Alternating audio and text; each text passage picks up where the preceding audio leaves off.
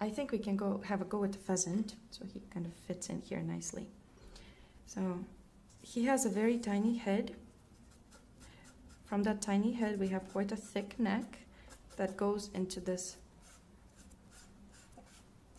body, and there are the feathers here. So, and he has this little tiny beak like so. This is basically our pheasant, but he's colorful. So there's like a lot of detail in this pheasant, and you might get lost in the beginning thinking, oh my gosh, he's so colorful. Steps. So how to break it into easier steps? We look that one important feature is that his head is bluish and dark, and there is this bright red spot, and then overall his body is reddish brown with speckles and the long tail. This is absolutely enough for us to be able to represent the pheasant. So I'm going to take my dark blue and start with the head here.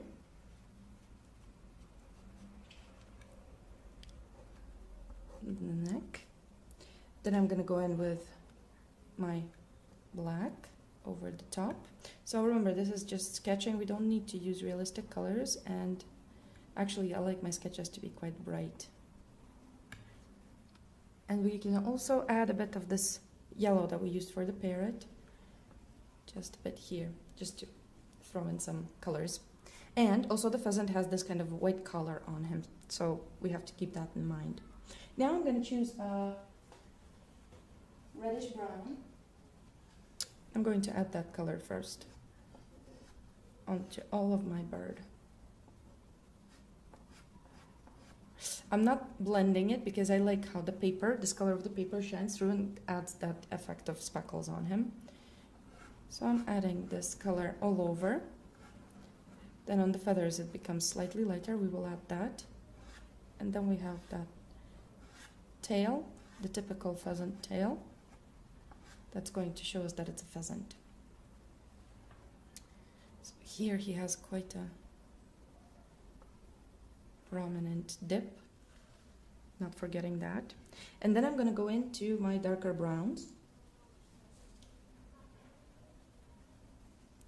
and add those shadow areas on my pheasant. So here underneath, and also over here, like so. It's actually rather here under the neck, and adding a couple of strokes to indicate those feathers here, like so. And then I need something even darker, and I'm going to use my black to create those kind of the image of those speckles on him, using the pastel on the side. I really like how he has this kind of sparkly glow on him, so I'm gonna add some of this pink where I see this glow. I really like it, and some of my yellow onto the wing here, just to break up the speckles. Taking it back slightly. Okay, so now we need that white color on him. I'm gonna add it with my light beige and the beak, sharp beak, and then we're adding the bright red for the area where his eye is, like so. I'm gonna darken up this shadow a bit with this black.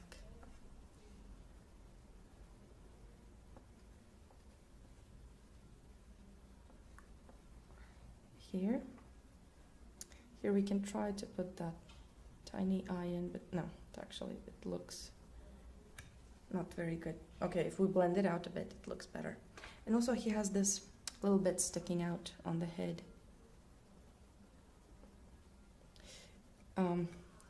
Once when we were on a walk, let's add a bit of those white feathers here. So just a pheasant story. Once when we were on a walk with Coco in UK, she actually managed to catch one, which was unexpected because those birds, they are very silly. They're very stupid. Not even silly, they're stupid. Like, they're running away, not flying away from you. So Coco actually managed to catch one, and after me screaming at her, "Let it go!" she actually dropped it. But it was quite funny because the pheasant actually, like, no harm done. He managed to fly away. But it's the first time that I ever saw my dog catch something. So, okay, so now we have the pheasant, and actually he's sitting in the grass, so let's give him that grass. Just gonna add a bit of that red here. And let's give him some of that grass, and let's try this. This is not the best color for the grass. Let's try. Yeah, this one we can use. So I'm gonna use this color here, kind of indicate that he's sitting in grass.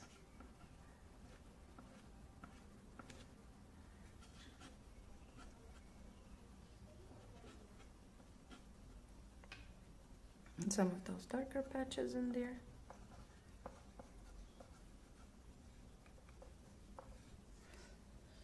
Like so. Okay, so I quite like my pheasant. I hope that you come up with an awesome pheasant too. So here I'm gonna just correct that shape of the beak.